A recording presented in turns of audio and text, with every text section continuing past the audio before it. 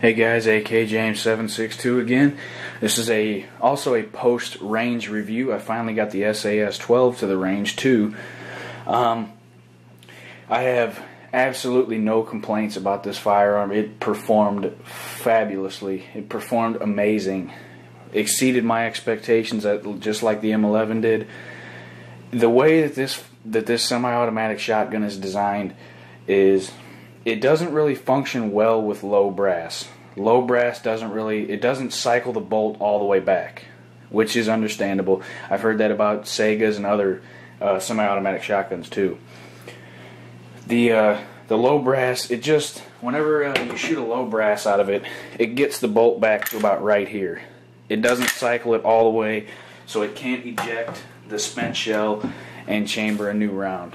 I guess it just doesn't have the power. But I was shooting Federal high brass, I think it was number 4 or number 6 shot, perfectly. That's what I was shooting in the video. It cycled perfectly, no issues whatsoever. The only issues I had were with the low brass. It was a Winchester number 8 shot low brass target loads. I had one stovepipe with those, and I had to rack the bolt every time after the stovepipe. It just wouldn't, they just didn't have enough recoil to chamber the next round, which, like I said, is understandable.